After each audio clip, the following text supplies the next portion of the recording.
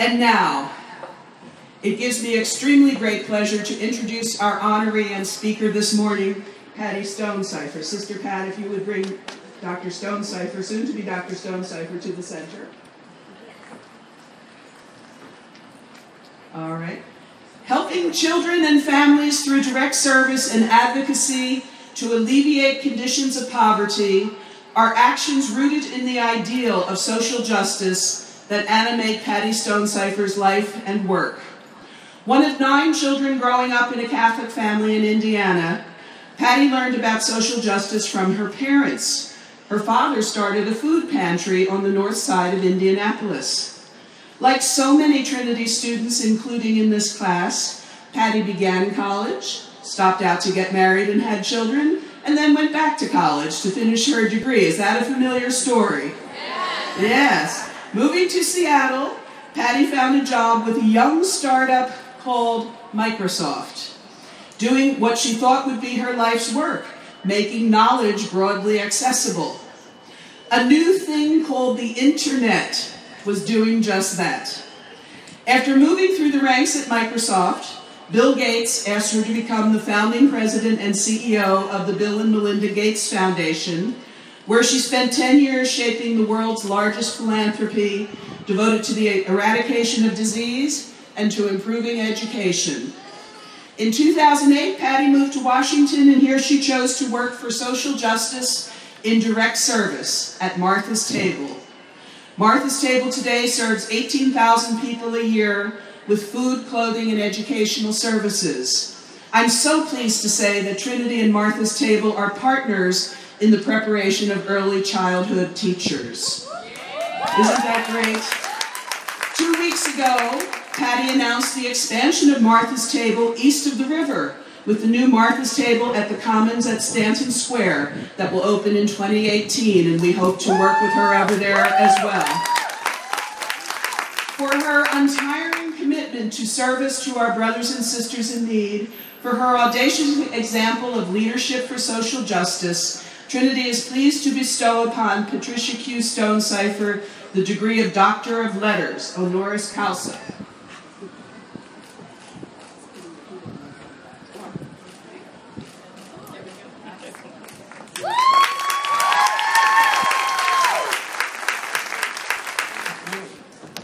Thank you.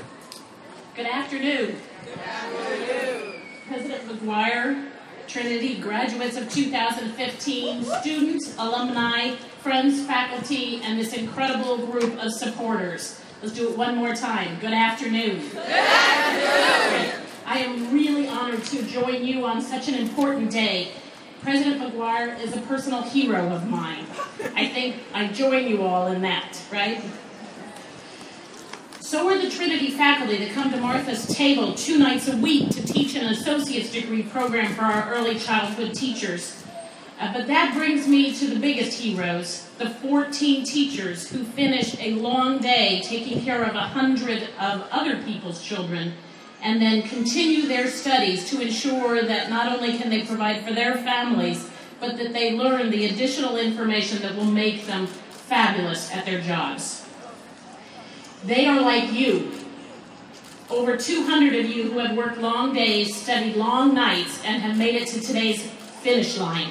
Here to celebrate the fruits of all that work, and I most want to thank you, the graduates, for inviting me and honoring me to participate in your celebration this afternoon. I'd like to just do one little exercise that gets to why I think Trinity is an exceptional place. Would all of you who are one of the first in your families to get a college degree, please stand and stay standing. And then all of you who had to work, to support yourself or family members while you went to school, please stand. And all of you who are involved in your community or your church while you were going to school, please stand. This is what makes Trinity such a special place. A round of applause for all of our graduates. Thank you all so much. This beautiful campus is not just a place to rest and reflect, as beautiful as it is. It's a place where people come to build their future. And I recognize so many of you had to sacrifice a great deal to make it to this point. Getting here today took grit. It took believing in yourself and your education and then going for it. On the hard days, the cold days, on the days when other people and other events pulled you down, you kept moving forward. You each have shown when you set your mind to something, you can accomplish it. You've shown that you can be resilient and successful in the face of challenge, and that's the definition of grit.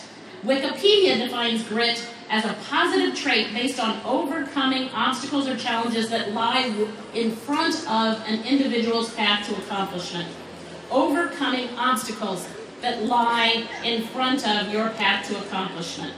I see grit in Alexandra Alvarez, who balanced working part-time with a demanding biology major, but made the dean's list every single semester during her time at Trinity, and is graduating magna cum laude on her way to meeting her goal of becoming an optometrist. I see grit in Shalik Cox, who battled homelessness and illness and is graduating today with a major in business administration. And I don't want to forget the guys. I see lots of grit in Walter Lozado, who raised his family as a single father and received his Master's of Science today in administration. Take a look to your left. Take a look to your right. We could go on with stories like these for hours because you've each shown that by getting this degree, you have grit. And that will serve you incredibly well in the years ahead. It's a hugely valuable character trait. But I have a hypothesis. I believe it takes something beyond grit to really stretch you as far as you're capable. Grit will keep you moving through the toughest times, the longest days, but audacity gets you soaring. Grit will keep you moving. Audacity gets you soaring. So what exactly is audacity? It's that little bit of crazy. That crazy idea of a bold future in the face of today's reality.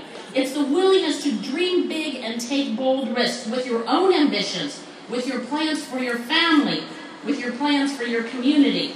We need you to be audacious, to aspire not just to nursing, but to being the best nurse, the head nurse, the director of nursing. We need you to be audacious, to aspire not just to joining Martha's Table, but to running Martha's Table. We need you to take this degree and move forward, to have the audacity to see yourself in future leadership, to dream the dream and make the moves to fill the gaps from where you are now to where you're dreaming you could be in 10 years. And not just where you can be, but where your family can be, your community can be, where your country can be. I have a little plaque that sits on my shelf at home that a long ago boyfriend gave me. Don't ask me why I kept it. What would you do if you knew you could not fail? That's what it says on this plaque. That's a crazy statement, right? But what would you do if you knew you could not fail? That's audacious thinking. And combined with the grit you have already shown, it's exactly what we need in our future family leaders, business leaders, nonprofit leaders, health sector leaders, and especially in our political leaders. What would you do if you knew you could not fail? What audacity would you show in your community leadership? In his book, The Audacity of Hope, our then Senator Barack Hussein Obama described it this way: the hope of a skinny kid with a funny name who believes that America has a place for him too. Hope in the face of difficulty, hope in the face of uncertainty, the audacity of hope. He had the audacity to run for president in his very first term as senator, and he soared. We can look to Dr. Martin Luther King Jr., who said, "I have the audacity to believe that peoples everywhere should have 3 meals a day for their bodies, education and culture for their minds, and freedom and dignity for their spirits." So he took that audacity and led a national, nonviolent civil rights movement that engaged tens of millions and changed history. He soared. But it's not only the famous that show audacity to change our communities. Carolyn McCarthy was a local nurse when her husband was murdered in the mid-90s by a mentally ill gunman who shot up a railroad car in New York. Her son was injured too, and her response to this tragedy was to double down on audacity. She started campaigning and testifying at gun control hearings, but then she decided things weren't moving fast enough, so she ran for Congress and won. and spent 18 years in Congress trying to change as many stupid laws as she could. She became known as the gun lady. She had audacity. Each of you knows someone in your community that has a little bit of crazy audacity. She's pushing for safer streets. He's pushing for the local school to improve. It's what creates change in our community. So ask yourself, what's your audacious hope for your community?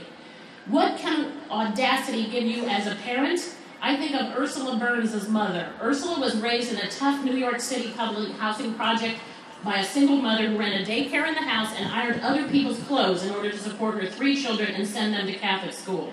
At Mom's insistence, Ursula attended college and started out at Xerox as an intern in 1980. 29 years later, Ursula became CEO of Xerox, the first African-American woman to lead a Fortune 500 company, and she is doing an amazing job. Ursula gives the credit to her mom's audacity. She says, I can still hear her telling me that where you are is not who you are. Where you are is not who you are. The kind of climb that Ursula made took not just the grit her mom showed to ensure her kids were well-fed and well-schooled, but required the audacity to drum into her children the very idea of a bold future. You can be that audacious person in your family. And so what about audacity in your career? I'm sure you followed the tragic events in Baltimore. And I hope you've noticed Marilyn Mosby, the black female Baltimore City State's attorney, youngest chief prosecutor of any major city in the country. Why would she think herself qualified to run for and handle such a large job with a huge responsibility? She drew her audacity from what she saw and answered that call. What would you do if you knew you could not fail? When Marilyn, raised by her grandfather, was just 14 years old, her closest friend and 17-year-old cousin was shot and killed in front of her house. He was simply at the wrong place at the wrong time, and this was her first tragic introduction to the justice system. But what did she do with that experience? She used the event as inspiration for bold, audacious career aspirations. Daughter and granddaughter of a policeman, witness to terrible violence, now the Baltimore City attorney, and we're glad of it. She started with grit and soared through audacity. In my own life, as Dr. McGuire said, I've been fortunate enough to hold leadership roles, but I can tell you I didn't arrive to those with ease.